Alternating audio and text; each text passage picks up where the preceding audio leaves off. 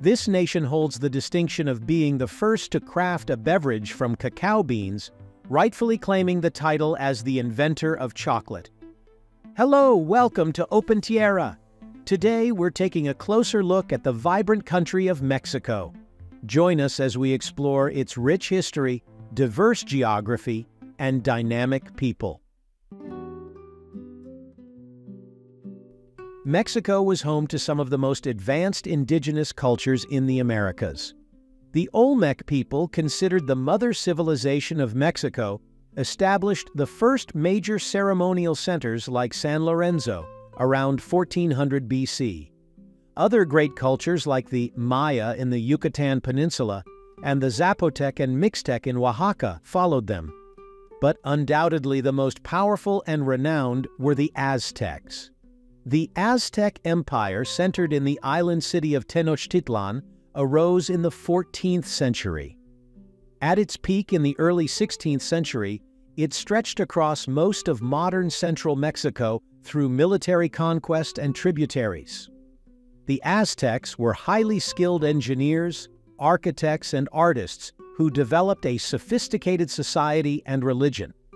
This incredible world of towering pyramids, advanced agricultural systems, and formidable warriors would soon face its greatest challenge. In 1519, a Spanish expedition led by Hernán Cortés arrived on the coast of Mexico.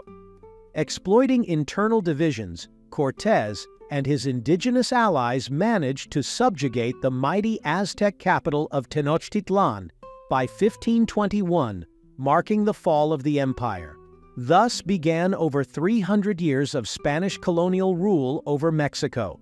The Spanish imposed their religion, language, and racial caste system on the indigenous population.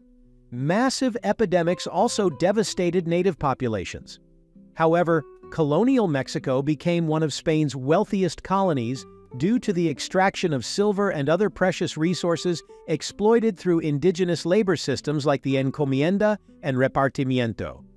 Cities like Mexico City, Puebla, and Guadalajara were founded as new centers of Spanish power and culture, but resistance to Spanish authority also festered, setting the stage for the drive towards Mexican independence in the early 1800s.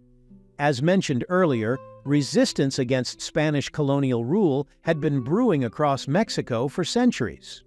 Indigenous peoples resented the brutality of Spanish subjugation and the encroachment on their lands and traditional ways of life. Even Mexicans of Spanish descent, known as criollos, grew increasingly disaffected by the political and economic restrictions imposed by the Spanish crown and colonial administrators. This set the stage for Mexico's independence struggle. In 1808, the upheavals caused by the Napoleonic Wars in Spain splintered the Spanish monarchy's control over its colonies. This power vacuum allowed separatist movements across Spanish America to gain momentum, including in Mexico.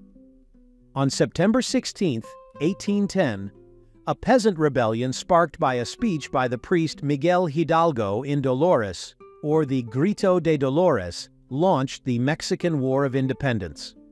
Led initially by Miguel Hidalgo, the conflict raged for over a decade across Mexico. Despite a series of Spanish royalist victories that temporarily crushed the insurgency, rebel forces led by Vicente Guerrero and the aristocratic criollo Agustín de Iturbide eventually wore down the Spanish military resolve to keep fighting. In 1821, the Revolutionary Plan of Iguala united the Creole landowners and indigenous peasantry under the shared goals of independence, equality, and Catholicism as the sovereign religion. With the defection of the Spanish colonial army's top commander, Spain capitulated and recognized Mexico's independence that same year. On September 27, 1821, the Mexican Army of the Three Guarantees, led by Iturbide, entered Mexico City, officially establishing the First Mexican Empire, with Iturbide as its emperor. Though Iturbide was quickly deposed in 1823, Mexico had finally overthrown Spanish rule after over 300 years, ushering in a new era as an independent, unified nation. In the decades after achieving independence, Mexico faced immense challenges in attempting to establish itself as a stable, sovereign nation. The early years saw constant power struggles between liberal federalists who wanted a democratic republic and conservative centralists who favored a strong central government. These clashes sparked major domestic conflicts like the Mexican-American War from 1846 to 1848, where Mexico lost vast territories like California, Nevada, and New Mexico to the expansionist United States. Then in the 1850s, the liberal La Reforma movement, spearheaded by Benito Juárez, fought to curtail the power of the Catholic Church and military, enshrining liberal policies in the Constitution of 1857. However, this prompted the conservative reaction to the French intervention in 1861, where Napoleon III's imperial forces briefly installed Maximilian I as ruler of the Second Mexican Empire before being expelled in 1867. For the rest of the 19th century, the regime of General Porfirio Díaz brought stability through his iron-fisted rule, known as the Porfiriato era, from 1876 to 1911. While modernizing Mexico's infrastructure and economy, Díaz was a dictator who crushed dissent. This repressive environment ultimately sparked the decade-long Mexican Revolution beginning in 1910, sparked by the uprising against Díaz, led by Francisco Madero. What began as a call for democracy exploded into a multi-sided civil war between various regional leaders and peasant revolutionary groups like the Zapatistas in the south and Villa's forces in the north. Out of this chaos eventually emerged a new constitution in 1917 that established Mexico as a federal republic with sovereignty vested in the people. It promised sweeping social reforms like land redistribution and protection of labor rights. This set Mexico on a path as a modern nation throughout the 20th century, even as it continued grappling with endemic poverty, unrest, and insurgencies from revolutionary holdouts for decades. Mexico's national flag has 3 vertical stripes of equal size. On the left is a green stripe, in the middle is a white stripe, and on the right is a red stripe. In the center of the white stripe, there is a special coat of arms design. It shows a golden eagle standing on a cactus plant. The eagle has a snake in its mouth that it is eating. Each color on the flag means something important. Green represents hope, joy, and love. White means peace and honesty. Red stands for bravery, strength, and courage. The coat of arms design comes from an old legend. Long ago, the Aztec people were traveling to find a new home. Their gods told them to build a city where they saw an eagle on a cactus, eating a snake. When they saw this sign, they built their capital city in that spot. They named it Tenochtitlan. Today, that city is Mexico City, the capital of Mexico. The eagle eating the snake while standing on the cactus became an important symbol for the Aztecs and later for all of Mexico. That's why this powerful image is displayed in the center of Mexico's national flag. Mexico is the 14th largest country in the entire world. It has all sorts of different landscapes like beaches, mountains, deserts, and rainforests.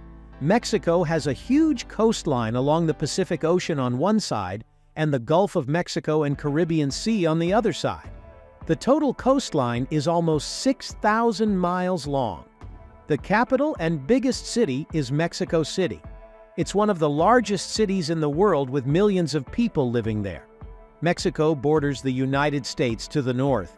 To the southeast, it borders the countries of Guatemala and Belize. In total, Mexico covers an area of almost 2 million square kilometers, or about 758,000 square miles. Mexico has a diverse climate due to its large size and varied topography. The country's climate is tropical with a rainy and dry season, and little temperature fluctuation from season to season. The temperature in all areas of Mexico typically ranges between 50 degrees Fahrenheit or 10 degrees Celsius and 90 degrees Fahrenheit or 32 degrees Celsius throughout the year. So, as you can see, Mexico is a massive country with incredibly diverse geography and climates all across its lands. From scorching deserts to frosty mountain peaks to sunny beaches, Mexico has it all. Let me know if you have any other questions about this place in the comments.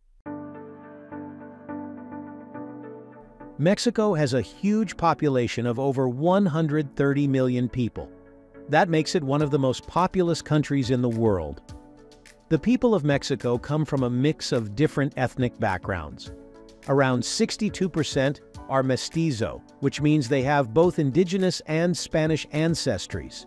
21% are predominantly indigenous, descended from the original inhabitants before the Spanish arrived.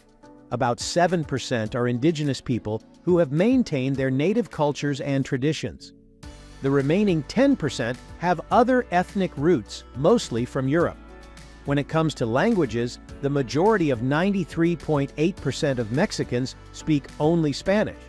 However, 5.4% speak both Spanish and indigenous languages like Nahuatl or Mayan dialects. A small 0.6% speak only indigenous languages. The rest, about 0.2%, speak other unspecified languages. In terms of religion, around 78% of Mexicans practice Roman Catholicism. 11.2% are Protestants or other evangelical Christians. Very few, only 0.002%, follow other religions. And 10.6% are unaffiliated, meaning they don't identify with any particular religion or are atheists. So as you can see, Mexico is a vastly diverse nation, represented by people of many ethnic backgrounds, linguistic traditions, and religious beliefs living together as one Mexican society and culture. Mexico has produced many influential and talented people over the centuries across various fields. Here are just a few of the most renowned Mexicans. Frida Kahlo, one of the most famous artists of the 20th century. Kahlo's vivid self-portraits combined with her dramatic personal life made her an icon of Mexican culture and feminism. Octavio Paz, this novelist, poet, and diplomat, was one of the most acclaimed writers in the Spanish language. He won the 1990 Nobel Prize in Literature. Diego Rivera, along with his wife Frida Kahlo, Rivera was one of the most prolific muralists and painters of the 20th century, known for his Marxist perspectives portrayed in murals across Mexico. Salma Hayek, born in Coatzacoalcos, Veracruz, Hayek is a world-famous film actress who was an early trailblazer for Mexican talents, making it big in Hollywood. These are just a few of the legendary figures who have made immense cultural, political, and artistic contributions that make Mexico proud. From revolutionaries to painters to writers and more, Mexican people have left an indelible mark across the world stage. If you enjoyed this video on Mexico, you'll love this next one.